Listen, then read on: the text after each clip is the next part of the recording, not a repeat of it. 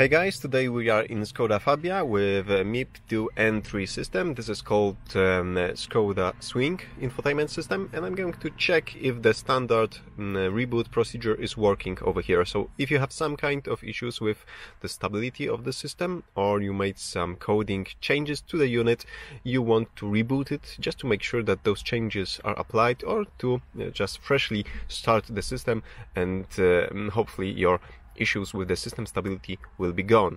Okay, so over here we have the volume control knob. Let's press and hold it for about 10 seconds, and after that we should see that the radio is rebooting. So let's wait a few more seconds with the button pressed, and after that Skoda logo appears on the screen. We can release the button and we have our system freshly started.